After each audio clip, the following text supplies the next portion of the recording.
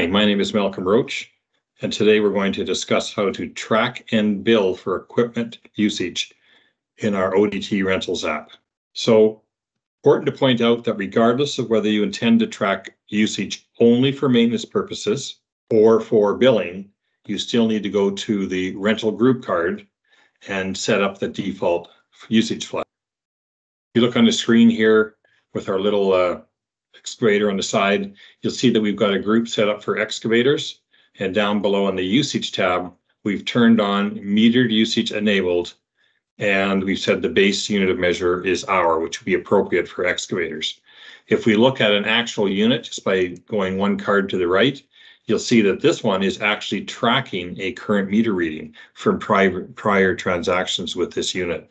So once you turn that flag on, regardless of whether you're billing for it or not, every time you ship the unit and every time you return the unit, you'll be asked to input a metered usage reading. Now, something I'd just like to mention, in the rental system, we only track the 1 meter reading currently, but in the service side, we can actually track unlimited meters. So that's appropriate in a situation, for example, where you have a truck or the truck itself is running miles or kilometers on the odometer, but on the back of the truck, you might have a crane that is tracking hours, and each of those can drive its own planned maintenance function. So, the truck, every 8,000 miles, you're doing an oil change. If you're up on the crane, maybe every 500 hours, you have to do an inspection and an oil change. Like whatever you want to set up in the planned maintenance is entirely up to you, but they can be driven off the two different numbers on that combined unit. Okay, so now we're going to go check how the pricing gets set up, or how the actual pricing and usage gets set up. So to check the pricing of these, we'll move back to the rental group where the pricing is attached at the header level, and the units will just inherit the pricing and set up from the parent. And we'll go up to rental prices, and you'll see we've already got some prices sitting in here. So we've got some day, week, month set up for 4 different customers.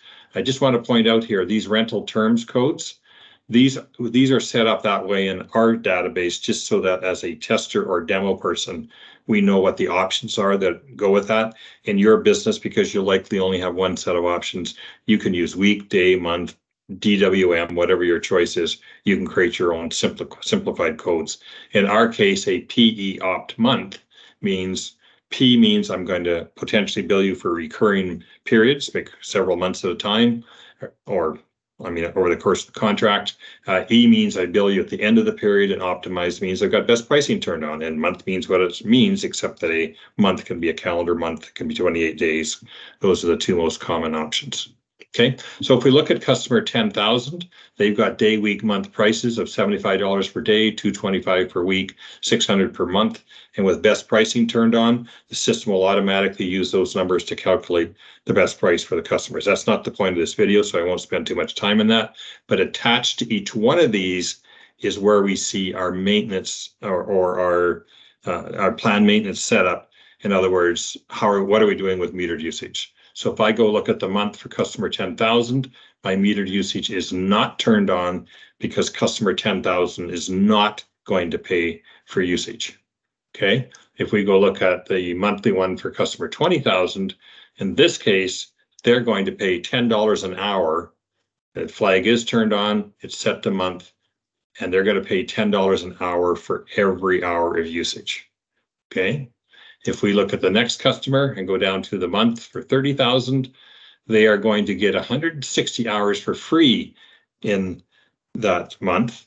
And then the next ones are going to be billed through at $20 an hour. Okay. And then finally, the 4th option is saying, hey, you know what? I'm going to charge for every hour.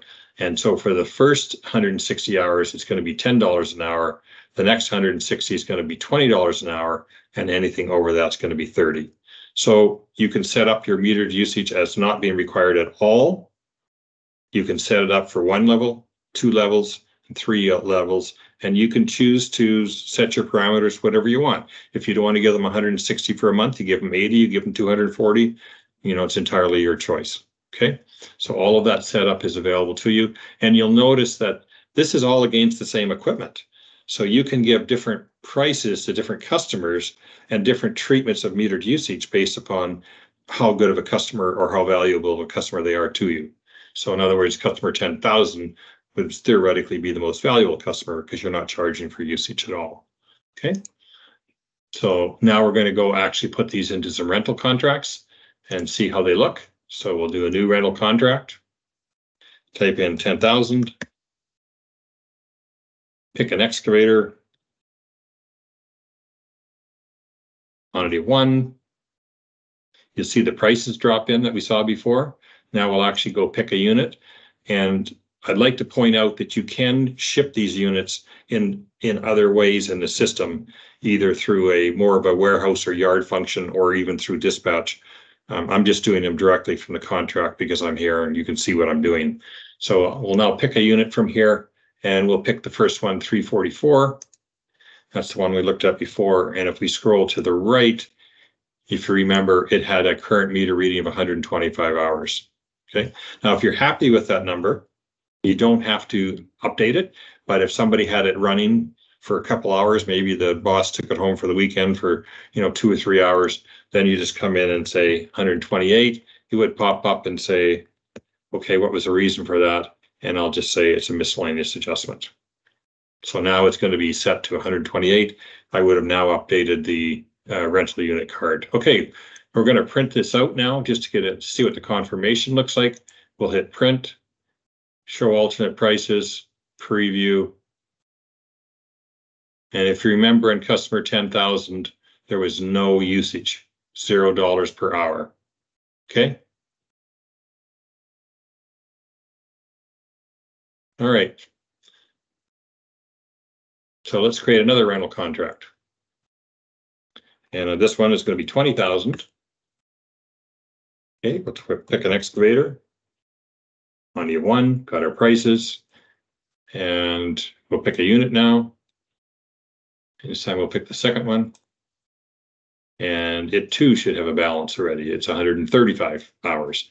And that's what it was the last time it came in. We'll leave that one alone here, but let's see what it looks like when we print it. So we go print, make sure the alternate prices are showing. We hit preview, expand it a bit, and the metered usage is $10 an hour. Now you notice where it says level 1, those terms are user defined. So when you go to set up the system, if you're using 1, 2, or 3 levels, you can actually change that description. You can call it usage, you can call it included amount, you can call it whatever you like. Okay. But this one right now, we're charging $10 an hour for everything. So let's go back and see what happens now. We'll ship that. Okay. And then we'll change the date to the proper return date. We'll go put in a new metered usage total and say that we're ready to return this. Okay, and let's just try printing this right now and see what that looks like. And you'll see here, it's expecting to charge you 320 hours for that metered usage. So 32 extra hours from 135 to 167 was 32 hours times $10 an hour. Your total billing will be $920. Okay. And if you're doing this over several months, you know how it goes. You send a piece of equipment to the field. You may not find out the meter usage till the end. The system will actually say, well, you were entitled to X amount per month. It'll actually give you those allowances, or it'll add it all up and figure out how much should be priced out at the different levels if you have multiple levels. So you don't have to have a meter reading at the end of every month in a longer term rental. The system will retroactively calculate what it would be for all of those periods to make sure the customer does not get overcharged. Okay, so we would now be able to ship this, but really showing you that already shows you how that works. We'll do another one, and this time we'll pick customer 30,000.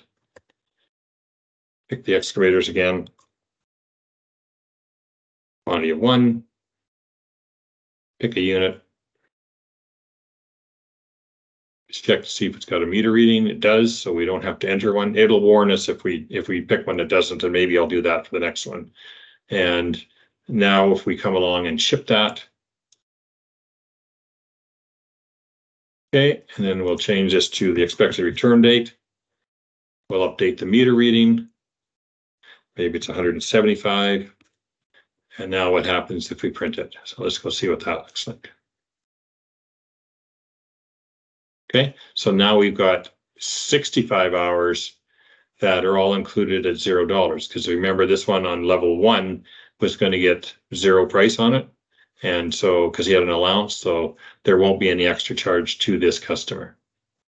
Okay, now let's go look at an example where somebody gets charged for every period or every level. And there's 3 levels. So we're going to do a new rental contract for customer 40,000 and just check out being with the usage of over 320 hours in a monthly period. Okay, so we'll pick our excavator again. Quantity of 1. See if our unit's got a BICA unit. And we can always check on the right-hand side if we need to see if we've got one. Here's one with the balance. Okay, it's got 100 on it. Ship this. Okay, now we want to return it. So we'll change the return date there. And we'll come over here and we will change our current meter reading to 350 hours of usage, so 450 in total. Okay, let's see what this looks like now when we print it.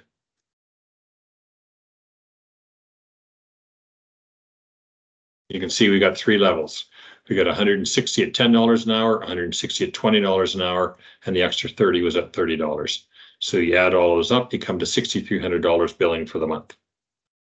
Okay, so very flexible, 1, 2, 3 levels for our billing. And then, of course, as I mentioned earlier, the actual metered usage will then flow through to the plan maintenance for generating tickets, service tickets, or plan maintenance tickets. Okay, that's it for today. Thank you very much.